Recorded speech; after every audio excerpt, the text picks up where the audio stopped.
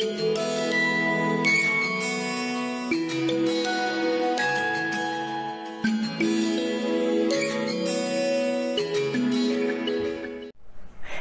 and welcome to HealthyHouseplants.com, where we teach you all about gardening in the great indoors. If you'd like to support our show, please use our Amazon affiliate link below. Today, I'm going to answer a question that is commonly asked by viewers, and that is, why is my houseplant not growing? So there are a variety of factors that could be at play in terms of why your houseplant isn't growing. I'm going to answer a bunch of them right now so that you can try to figure out what is going on. The first thing I'd like to cover is this. It depends on the time of year for many houseplants. So if you are in wherever you're living in the world, your winter months, houseplants slow down growth. Most houseplants slow down growth tremendously in the winter months. You might think, wow, that's kind of strange because I'm growing them inside and I'm not living outside in the cold. However, plants, it's just the way they're made. They do know what season it is and they will slow down growth during those seasons. We also still, even though we heat our homes generally speaking or keep them warm and insulated, it is still cooler in our homes at certain times of the year, and especially in the winter months, right? So they will slow down growth at that time. So if it is the winter months, you might want to give your plant a little bit of time and see if once you hit like late February, March, depending on where you live, how cold it is and when it warms up. But basically, when you start to have the spring outdoors, you should start to see your plant having its own spring indoors, spring growth. So that's a big consideration. I do have a video on the how seasons do affect houseplant growth. So I'll put that link. Okay, so other reasons why your houseplant may not be growing. Watering, correct watering, really important. And this also ties in with diseases in terms of root rot, okay? So you want to, number one, water your houseplants with warm to tepid water. If you use a cold water on your plants, it can shock the roots and it can also cause root dieback. When that occurs, you will have less roots in the soil, and then what will happen is the plant can very likely get root rot from this root dieback because you have too little roots in the soil, and then it's like the roots are in a lake and the roots will continue to die back and the plant will continue to get, well, actually, besides not growing, it will start to shrink in its pot. So you want to make sure that you are watering with warm to tepid water, and B, not overwatering. So please use a moisture meter. I have videos, 2 videos on using them. Use a moisture meter to see if a plant really does need watering before you water it, or your finger. There are some other ways. You pick up the plant, it's still heavy, it still has water in it. So that is important because the more you overwater a plant, the slower it's going to grow because it is just getting too much water. Some people think it's the opposite. The more I water it, it's just going to suck up the water and it's going to continue to grow, but that's not what happens. The plant will continue to slow down in growth, eventually even start losing growth and even shrinking and starting to lose leaves. Now here's an example of a plant that is in the wrong size container. This is a new plant that I got, and I got it because this is a calathea that's a more rare form. So I snapped it up. However, I will be repotting it immediately because this is more like 2/3 or 3/4 pot to 1/3 or 1/4 plant, and you want the opposite. You want 3/4 plant to 1/4 pot, or 2/3 plant to 1/3 pot. Ideally the 2/3, 1/3, but if you get a plant, if you have a plant that is in the 3/4, 1/4, 3/4 plant, 1/4 pot, it can go away a while before you repot. And important too, in the winter months when you don't want to be repotting, just keep that plant, make sure to water it until springtime or late winter when you can repot it at that time.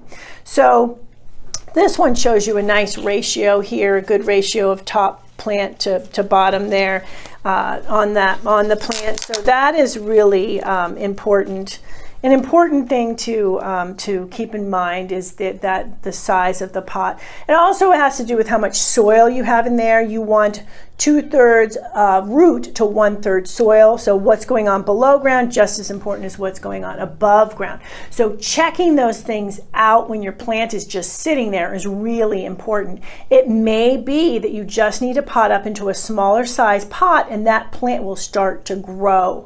I have a video on the 2/3, 1/3, and I show in that video, I'll put the link here, show in the video how I had a plant that was in the wrong size container and it never grew. It just sat there. It didn't die because it wasn't in such a big pot that it got root rot, but it just sat there because it was just the wrong size pot. So that's really important. A lot of times when a plant isn't growing, that is the problem, is the wrong size pot. And then the watering factoring into that as well. Okay, so drainage. You want good drainage. If your plant is bogged down by a lot of wet, going back to the root rot, you're going to most likely get root rot because roots need air to survive as well as moisture.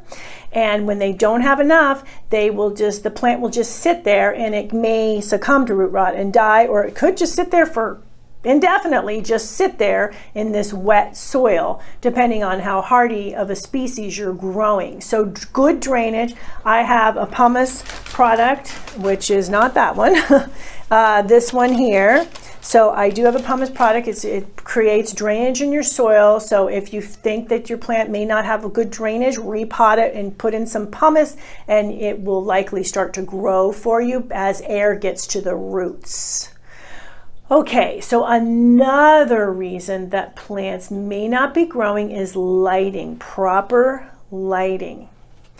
If you do not have sufficient light for plants, they aren't going to they won't be photosynthesizing enough, and they won't therefore have energy to grow.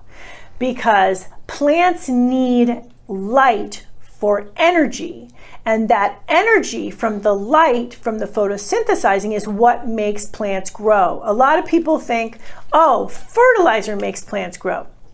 Fertilizer gives plants nutrients to grow more healthily and keep them healthy, but it does not cause them to get energy, the energy they need to grow. It is the lighting. That's why you can be fertilizing like crazy a plant that is in not enough light, in too dim of conditions, and that plant is not going to grow for you. So if you don't have medium light, at least medium bright light in your home, which a lot of plants like, at least that medium light, then either grow plants that like lower light conditions, or get some full spectrum lighting and add that to your home garden, to your indoor garden.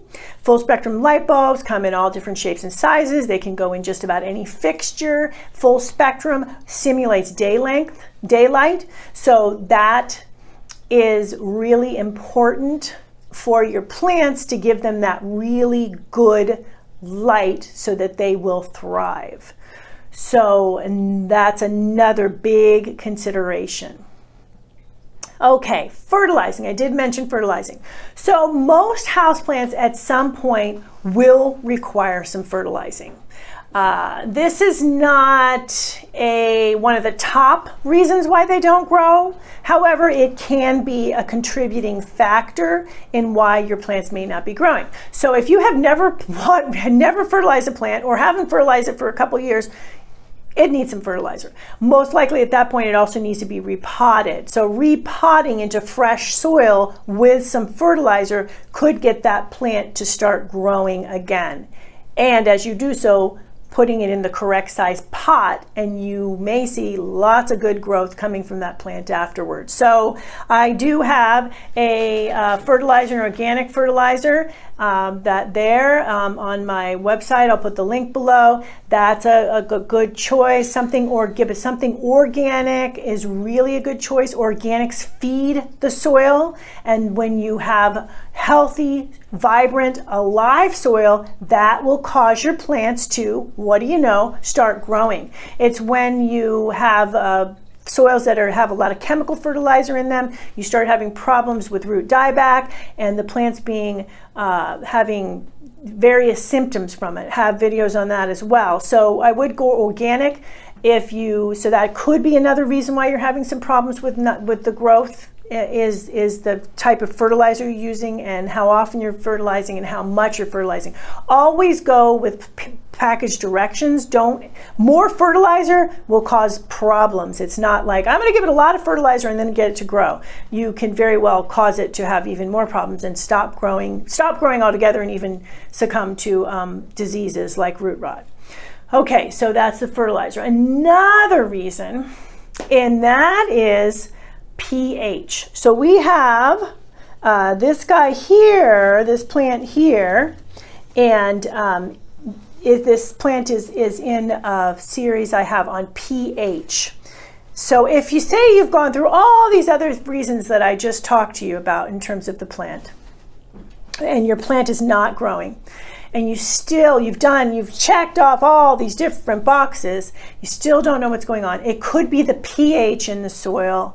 If the pH is off in the soil, according to what that plant needs, the plant cannot take up any nutrients. It can't photosynthesize very well. So it's not going to do well and it will be stunted. This plant was a lot more stunted, having all kinds of issues before, the leaves didn't look as colorful and vibrant, and we did correct the pH, and the plant is now doing much better and will continue to do better as it grows, and I will be as I check the pH to make sure of that as well. So keep in mind too that pH correction will take some time.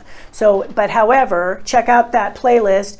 If you are having, like I said, symptoms of no growth and you've checked off all the other boxes, this may very well be your problem, incorrect pH. So that is another consideration. A lot of times I will consider that last, but you could consider it during the whole thing here, because it is a very important factor and it can cause a lot of problems for plants to be in incorrect pH. That is it for why is my houseplant not growing? Thank you for stopping by today. Please remember to leave any comments about any indoor gardening tutorials you'd like to see. Remember to like, comment, subscribe, and share this video. And please check the bell if you'd like to be notified when new videos are released.